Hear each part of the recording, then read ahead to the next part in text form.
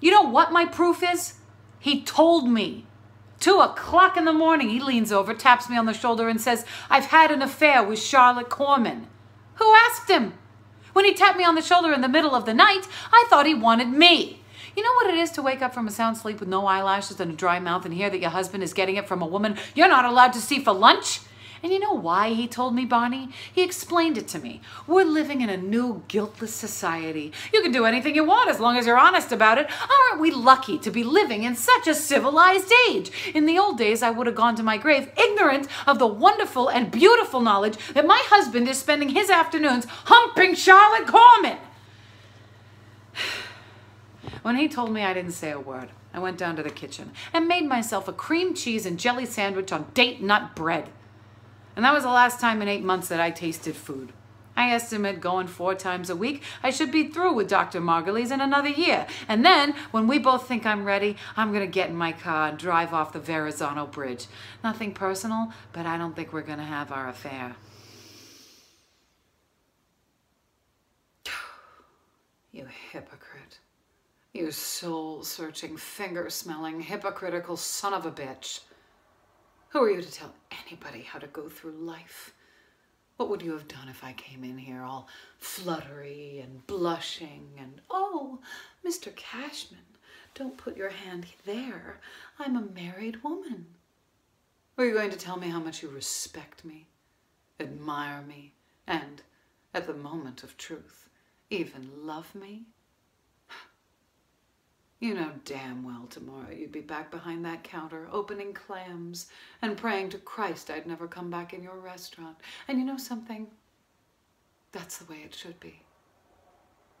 Forgive me for the terrible, sinful thing I'm about to say, but I happen to like the pure physical act of making love. It warms me. It stimulates me. And it makes me feel like a woman, but that's another story. That's what I came up here for, and that's what you were expecting. But don't give me. When I was 9 years old, my mother ran off with the butcher, and I've been looking for someone to love ever since. I don't know your problems, and I don't care. Keep your savory swordfish, succotash stories to yourself. No one really cares about anything or anyone in this world except himself. And there's only one way to go through your sanity. If you can't taste it, touch it, or smell it, forget it.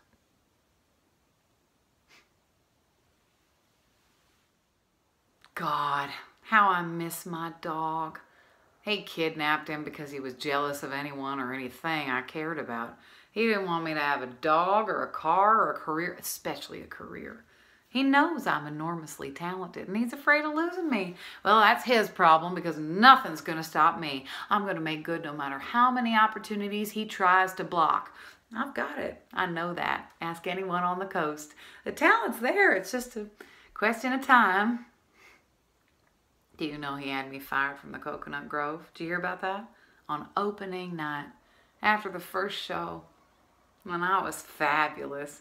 Did you ever stop to wonder why I was never on the Hollywood Palace?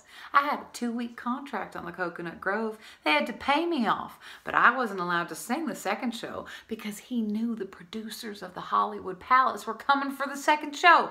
And let me ask you another question. I had the best orchestrations for any nightclub singer on the West Coast, right? Then who stole the trumpet parts 5 minutes before showtime? That's why I had to leave the coast. He blocked every move I made. You know, he once tried to have me committed to a hospital, obviously to keep tabs on me. Well, actually, it was my own fault. I was faking a nervous breakdown so he'd leave me alone. I made believe I was crazy in a department store one day, and the police came with an ambulance. He must have followed me because that ambulance was there 5 minutes. In 5 minutes. Who else could have sent them?